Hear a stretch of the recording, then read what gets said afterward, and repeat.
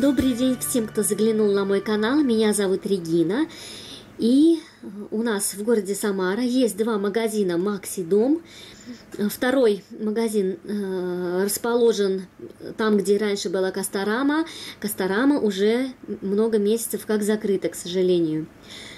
Ну и буквально пару дней назад в тот магазин, что вместо Касторамы, в тот МАКСИДОМ привезли орхидеечки. Эти видео у меня от моей зрительницы Людмилы, за что ей огромное спасибо.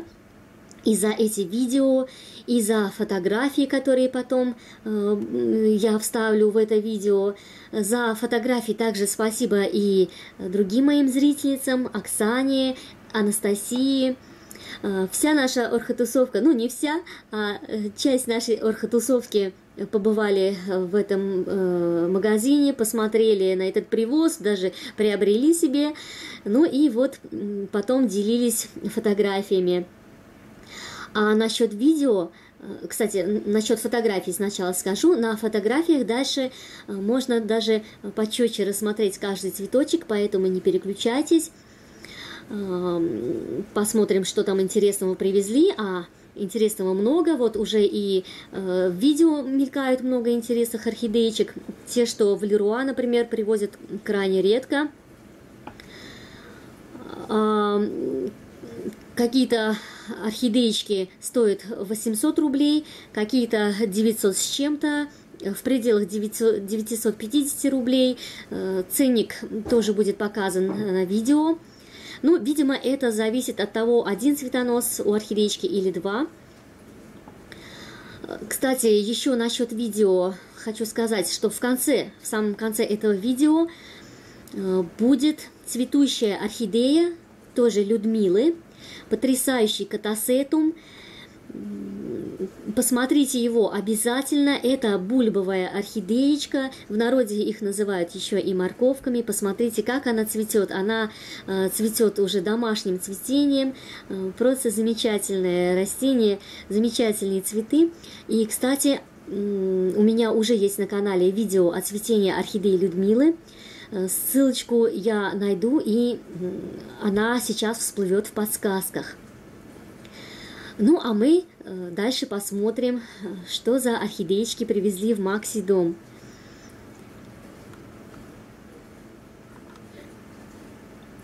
В привозе было несколько розовых биглипов, привезли даже каоду. Ну, о качестве орхидей ничего не могу сказать, это надо уже там смотреть на месте. Ну вот мы уже видим попугайчика с двумя цветоносами, видимо, он будет стоить дороже.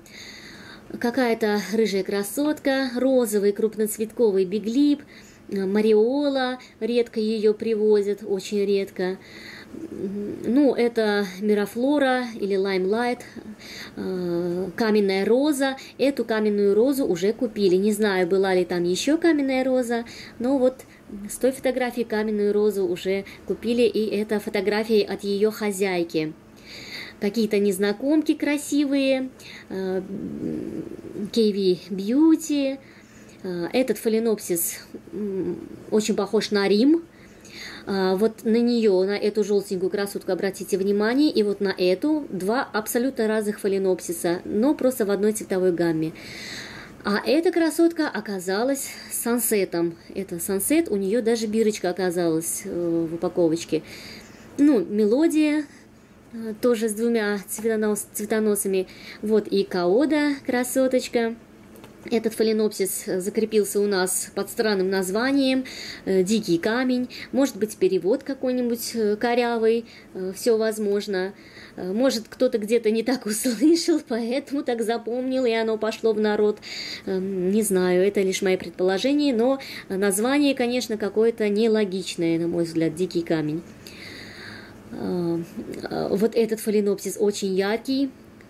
Мне очень понравился. И вот эта красоточка тоже малышка. Даже не знаю, если бы я была там, я, наверное, эту желтую красотку купила. Ну, Golden Jaguar.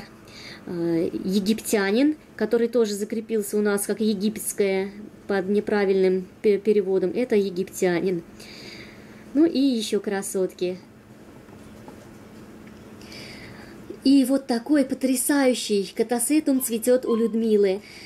Обратите внимание на его жирную бульбочку, с которой он цветет, из которой он выпускает красивый неспадающий цветонос с большими яркими цветами.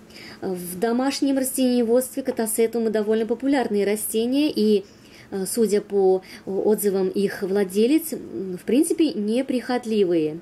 Так что не боимся заводить такие потрясающие орхидеечки. Ну а на этом я свое видео заканчиваю. Еще раз большое спасибо зрительницам, приславшим мне эти материалы, и всем моим зрителям за ваше внимание. И всем пока! До новых встреч!